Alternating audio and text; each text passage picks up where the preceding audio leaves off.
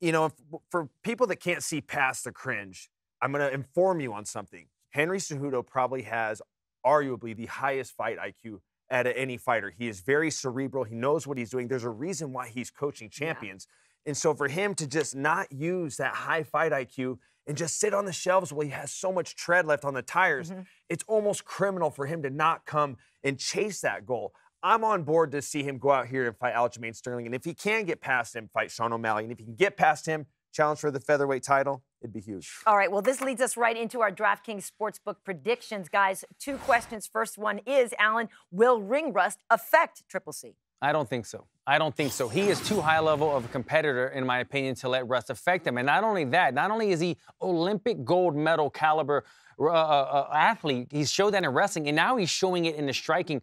But this whole time that he's been away, he's been training with guys like Demetrius Johnson and everybody else that he's been showing you. He's been in there in the room with the best in the world. There won't be any ring rust with him. No, there will be no ring rust. I mean, he's immersed himself back into the trenches. Like you said, he's training with Demetrius Johnson, who in my opinion is the greatest mixed martial artist of all time.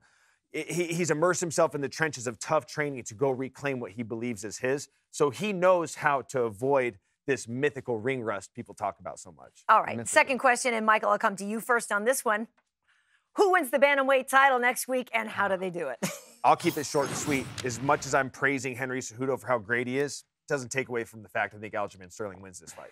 That simple. I don't like this question, KB. I don't like this question, and I don't like going against Aljo because he's such a tremendous guy, and I feel like he's been showing everybody how good he is. The fight IQ that you spoke about with Henry Cejudo, I think he has Aljo broken down to a T, and he just has to go out there and do the game plan. I got to give it to Henry Cejudo. Thank you for watching ESPN on YouTube. For live streaming sports and premium content, subscribe to ESPN+.